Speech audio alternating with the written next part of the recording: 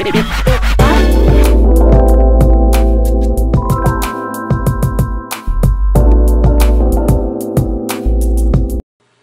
name is Alejandro Chavez Badiola, and I'm a gynecologist with training in reproductive medicine at the largest IVF center in the UK.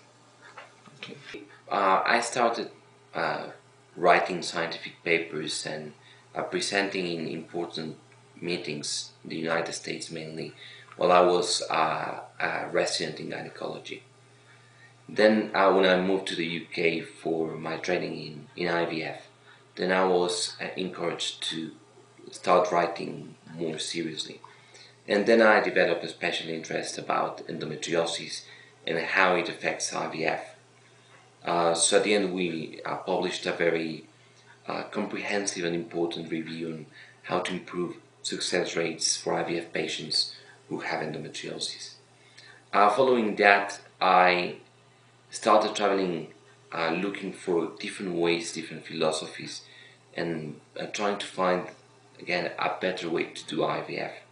In this way I ended up in New York and Tokyo, where I learned about minimal stimulation and other new techniques that they have, such as a very reliable cryopreserving technique called vitrification with the cryotop method. So we started publishing about that.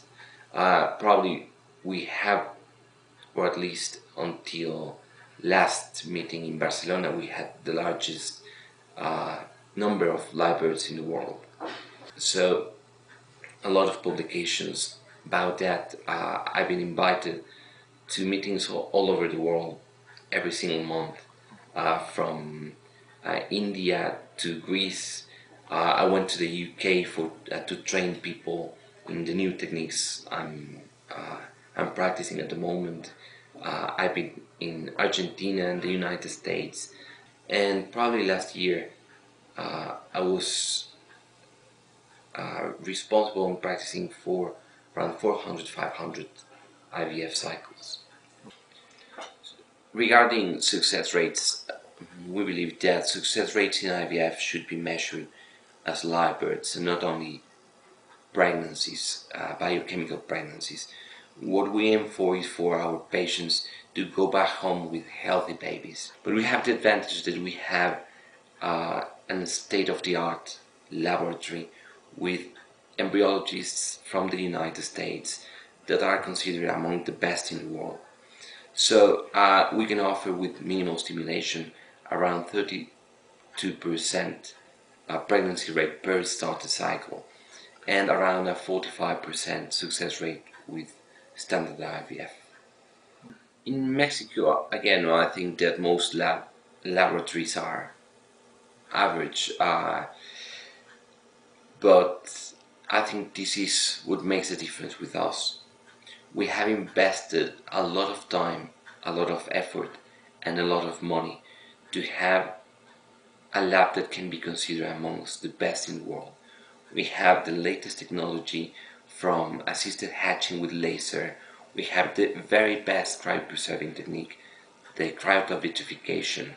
We have the best equipment, but again, equipment is not all. The people that is handling the equipment is probably the most important thing. So we rely on our experience and our expertise. As doctors, again, we are very well trained, we have a lot of experience, and our scientists they have the same standards. They come from the United States or they have been trained abroad. We offer to our patients two options for IVF treatments. They can either stay here in Mexico for only 1 week, or they can have their full treatment and surveillance here, and this is around 2 weeks. We are aware that a lot of our patients, couples, are very busy and they cannot commit 2 full weeks to traveling and being treated. So this is why we offer this shorter option. This is provided they can get a lab that could help them source some tests and ultrasounds for the first days. So for the 2 weeks option, Then we have to see them on the 3rd day of the cycle. Then they have around 5 days off. Then we see them again on day 8. They have a couple. So if you want to have holiday, go to one of the near beaches that are around here. So it would be very easy to travel. It's around 1 hour flight, 2.5 hours driving to very nice Pacific beaches. So again, this could be seen as a holiday and an IVF treatment. Okay. We have an egg bank from Mexican donors, and this is one of the options that we can offer. But also we are aware that some patients coming from abroad are very different to Latin population, and they might be looking for donors that are much more like themselves. I'm not talking only about Americans, but also about Asians, about Europeans, and again, it's rather difficult to have such a large egg bank here in Mexico. So we rely on an egg bank from the United States as well. So we can offer both options. Guadalajara is the second largest city in Mexico. It's located on the west part of the country, and it's considered probably among the cities with the best weather. Very friendly people, and very important, it's a very safe city at the moment. We are in a privileged location since we have the largest lake in Mexico only 40 minutes away.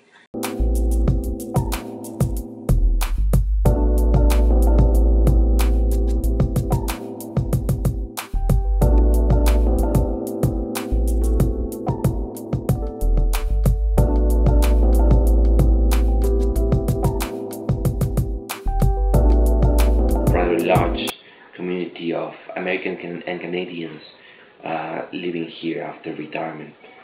They live in a very beautiful place around half an hour from Guadalajara. It's a lake area.